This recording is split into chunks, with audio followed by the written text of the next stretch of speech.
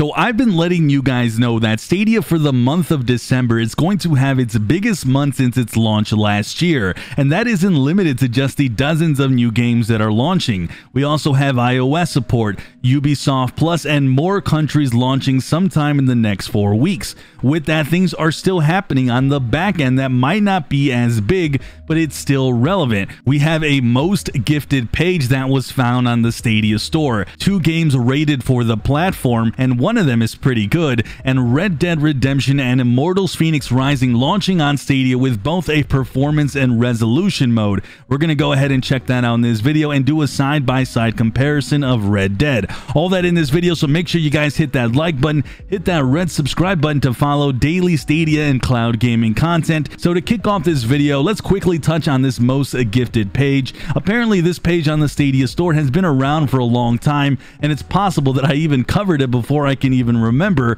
but I wanted to go and highlight this because one of the side requested features a lot of us would love to see, especially with these holidays, is the ability to give games with potentially game codes. Buying a new game like Cyberpunk 2077, for example, and gifting the game to a friend or family would really go a long way to not only pushing this platform to more people, but it opens up more revenue opportunities for Stadia, considering this platform is all in the cloud. Seeing this page tells me they do have plans to somehow implement this potentially at some point, and I hope it's on the radar for a drop soon, as I would love to buy codes and gift them to you guys here on the channel. Either way, stay tuned, as I always try my best to find out any new info that comes out on new features, and I will definitely cover this if it does launch. Alright guys, so we have 2 games that were recently rated for Stadia, one by Peggy in Enter the Gungeon, and the other by ESRB in Cthulhu Saves Christmas. Which, yes guys, that is a real game, no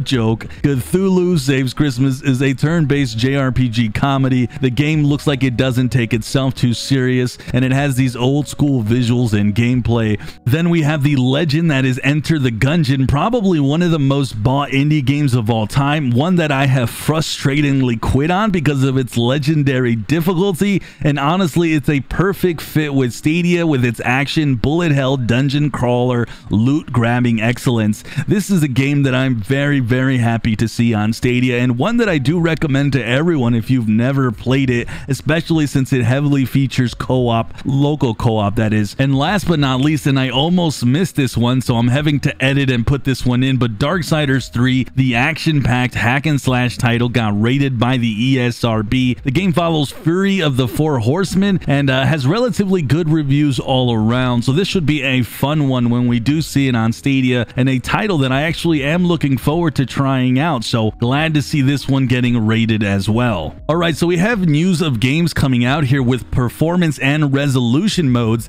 and Immortals Fenyx Rising will be launching with a resolution mode that will be at 4K 30 FPS. I covered this myself on the channel with a gameplay video. A lot of you guys told me that you were not happy to see that the game was at a mere 30 FPS.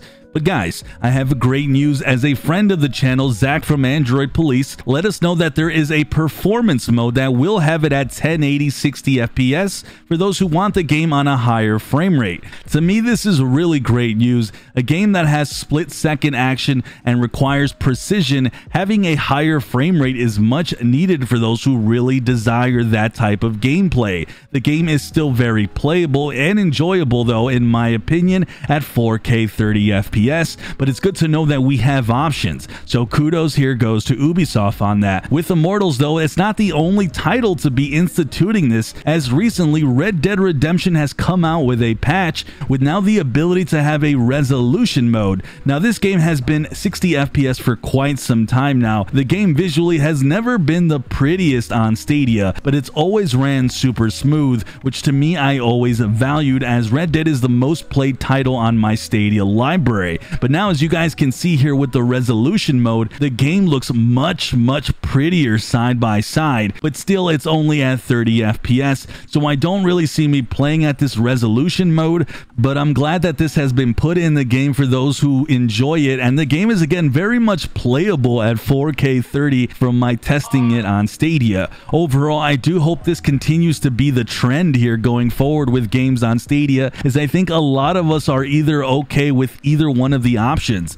Would I love to always have 4K 60 FPS? Yes, of course I would, but if you can't do it, give us these options here going forward. All right, guys, with that, let me know your thoughts on today on Stadia News. Would you guys actually appreciate a gifting option for friends and family? I'm wondering how many of you would actually utilize that. Your thoughts as well on Enter the Gungeon or Cthulhu Saves Christmas and performance and resolution modes. What do you guys think about that? Would you guys like to see more of these games have more of these options? I know I would. Let me know all that down below, guys. Like always, guys, I'm Sunny, and I'll see you guys in the cloud.